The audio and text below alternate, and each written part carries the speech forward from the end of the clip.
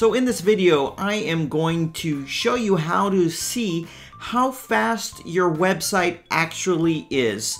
Now, I'm going through a series of how to see if your web host is good or not, essentially. And one of the first criteria, if you have a good web host, is how fast your web page loads. Now, it's very important how fast your website loads. If you go to Google and check out some of the criteria for search engine optimization and whether it's Google wants to show your website when someone's searching for a product or a service, or whether Google's going to show your website, one of the biggest factors is the site speed, how fast the page actually loads. Now, you want to have your site speed be under 3 seconds. Ideally, you want it under 1 second. So a really good web host will be under a second. A halfway decent enough to get by web host would be under 3 seconds. And anything above 3 seconds, it's going to be a pretty crummy web host, or you've got some problems with how you put your website together. And so this series is all about figuring out the best way to get your website loading as fast as possible. But the first step is to really see and evaluate the quality of your web host. Now, a lot of web hosts, what they do is they overload websites, or actually the technical phrase is oversell capacity on a particular server. So when you get a web hosting account, it's a server in a data center.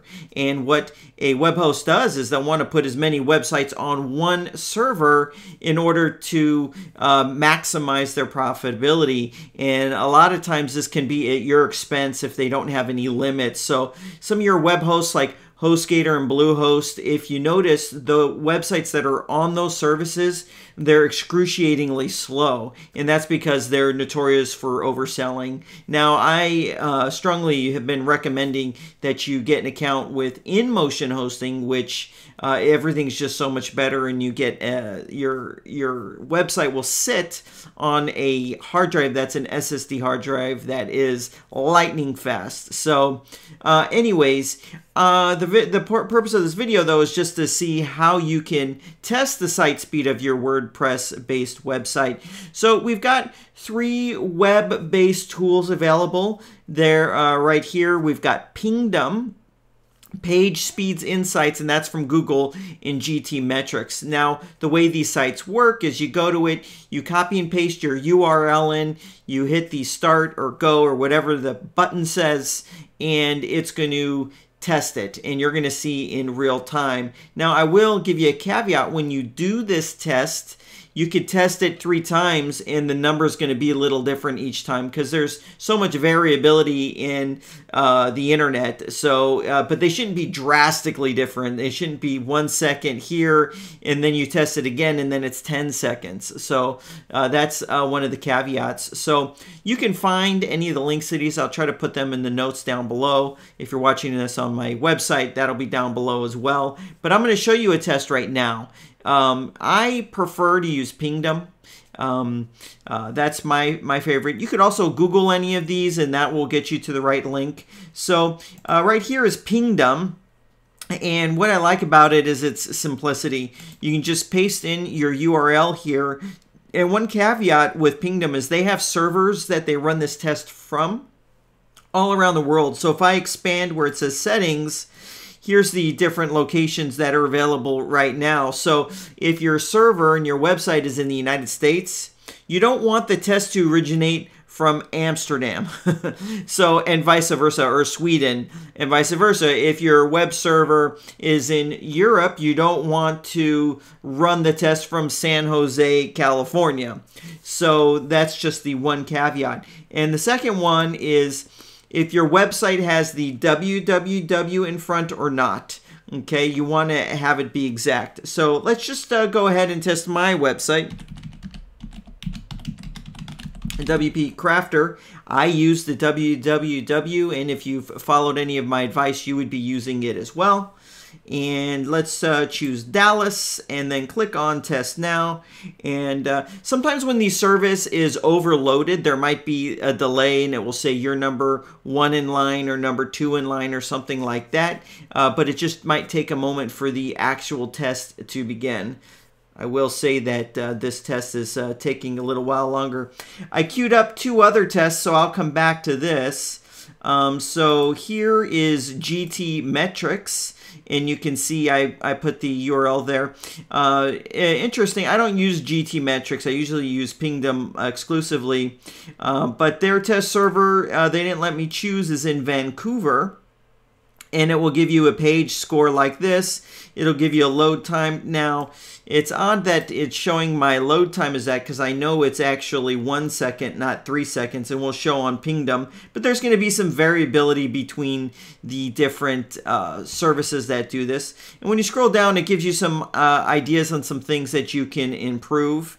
And they're here, so here's a couple things. I don't know how much I trust it. My images are already pre-optimized. So anyways, here's Page Speeds Insights. This is a Google product. Now it's showing the web-based. It's nice about this is it tests the mobile version and the desktop version. So this is the mobile version, and here is the desktop version.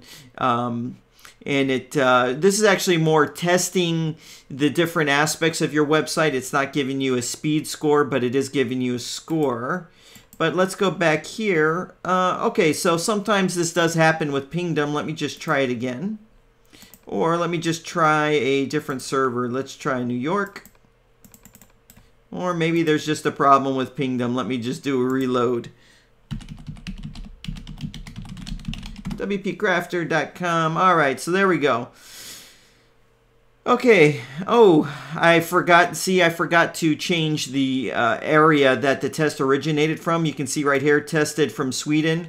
So you can see even testing from Sweden, I'm loading at 2 seconds, which is actually pretty good considering it's on a different continent. Let me test out in New York. I'm going to click test now.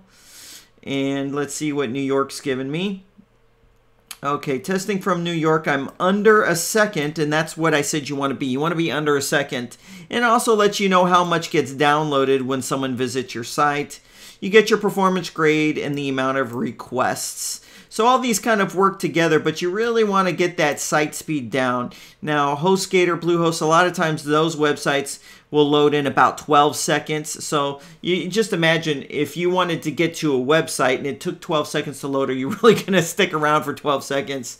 So anyways, if you want to check out InMotion, I got a link down below to that as well. I hope you found this video useful, and I challenge you to test your website speed and maybe post your host and the speed in the comments down below.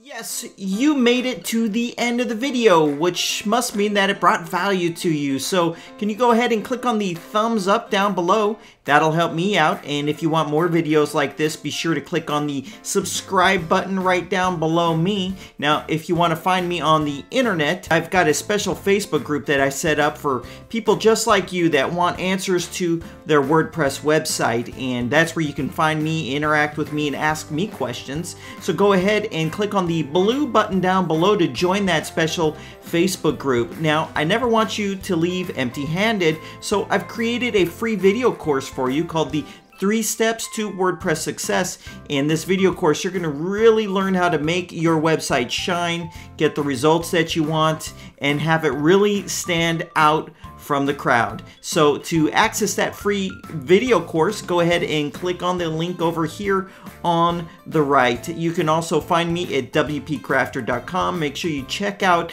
my 60-minute website challenges. Those are very popular, and you can find those on the website as well. Hey, thank you so much for watching this video. I make these videos just for you, and I hope you watch the next one.